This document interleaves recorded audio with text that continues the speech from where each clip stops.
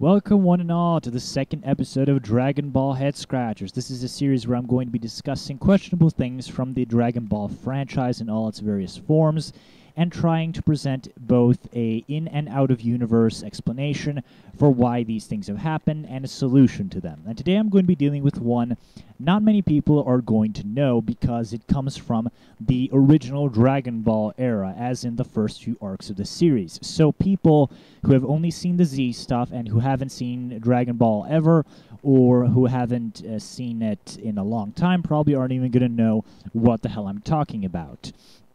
And the topic today, as you can see from the title, of course, is Goku's age. And the reason why Goku's age is weird is due to a particular instance at the very beginning of the Red Ribbon Army saga. But to give you guys a little context, the first time Goku is introduced, Bulma asks him how old he is, and the very panel you see I'm using as the thumbnail for this video shows you that he tells her that he's 14. Now, obviously, Goku looks like he's 8 or 9, given, you know, our own human standards, and he doesn't look anywhere near a standard 14-year-old. And this is years and years and years before Goku was established as a Saiyan, and the whole fact that the Saiyans retained their youth longer so they could fight longer is introduced. This is a long, long time before any of that happens. This is back when Akira Toriyama intended for this to be a short manga that was going to be done in a few chapters, and he had absolutely no plans to continue it past that when he gave us Goku's first age. Then in the 22nd Budokai, not the 22nd, sorry, the 21st Budokai Tenkaichi tournament, the announcer does an interview with Goku and Krillin, and he asks Goku how old he is. Goku, to the shock of everybody, tells them that he's actually 12, and when he asks for an explanation for that, he says that he is so bad at numbers that he thought that 14 came after 11, and so that's why he told everybody he was 14. A retcon, yes, but not an implausible one, and since Goku's already established to be kind of a dumbass when it comes to numbers and stuff, and to generally a lot of things, even before that, besides numbers, it's not really implausible to see why he screwed that up. And for the most part, everybody just says that for the remainder of the 21st Budokai Tenkaichi, the Red Ribbon, and the Uranai Baba sagas, he is 12, then he's 15 when he shows up back for the 22nd Budokai Tenkaichi, and when he fights the original King Piccolo, and then he's 18 when he fights Piccolo Jr., and so on and so on.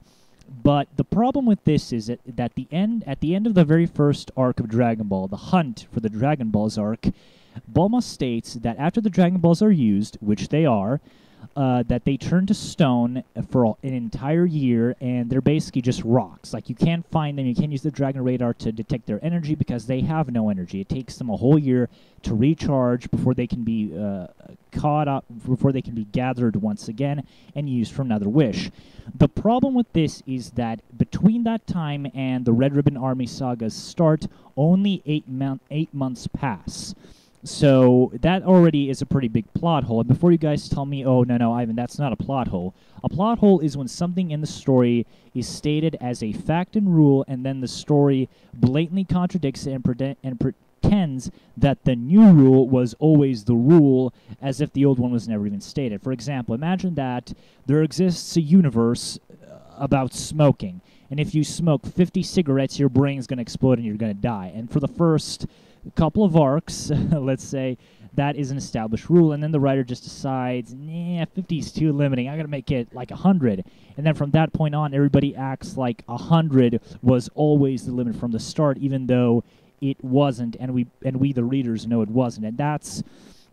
And this is pretty much the only time that I can think of where the whole Dragon Ball rule was really, really broken. In every preceding time, when they mention using the Dragon Balls, I should say, they always treat the one-year thing as a concrete rule. And this is really the first time that got broken. And I really can't name any other instances where they just blatantly ignore it like they do here. And you can't even kind of hand-wave it away by saying, oh, well, Goku spent a couple months in the wilderness, and then he went to, you know, track down the Dragon Balls once he figured enough time had passed. Because at the very end of the 21st Budokai Tenkaichi arc, Goku gets Quinton, or Nimbus. He flies off into the night sky, and then the next chapter begins him sleeping on Nimbus and saying, oh, wow, it's already morning, and then he tracks down the Dragon Ball after only 8 months. And you have to figure, okay, this is wrong. The whole 8 months thing is wrong. Okay, so let's just ignore the 8 months thing and just say a year has passed and Goku is 13 now. The problem with that is that all the official information keeps saying he's 12. They say that he's 12 up until the end of the Uranai Baba saga, that he is 15 when he fights Ten Shinhan and King Piccolo, and then he's 18 when he fights Piccolo Jr. and becomes officially the strongest guy on the planet. And that just, you see why these things don't work together. You know, if a year has passed, Goku should be 13. And there are three camps of thought when it comes to this. There are the people who stick to the official guideline, regardless of the fact that it breaks the whole rule about the Dragon Balls, who just say Goku's 12, then he's 15, then he's 18, and then it goes on and on and on into the Z stuff. Then there's a group of people which I usually subscribe to, who just pretend like that Goku spent a couple months in the wilderness that we don't see in the manga. And even though the manga stuff kind of breaks this whole theory of ours, we just say Goku's 13 when he fights the Red Ribbon Army, then he's 16, and then he's 19, and then he's 24 when Raditz shows up. And then there's a third group of people who are, of course, kind of in the middle about this, who say that Goku is almost 13, or he's almost 15 later on, and then he's almost 19. And a lot of people subscribe to that one as well, but obviously there are various reasonings for why people think this way. There's some people who just stick to the official material because the official material is the Word of God, and the Word of God must be obeyed, or you're a blasphemous heretic or whatever. There are people who just, like me, listen to the official material only when it makes sense with the core storyline. And if the official material that's supplemental to the manga ignores stuff in the core series itself, we just tend to ignore it. And there are other examples where I do this as well. A prominent example is the Cell Saga one, which I'm going to make a video about later on probably.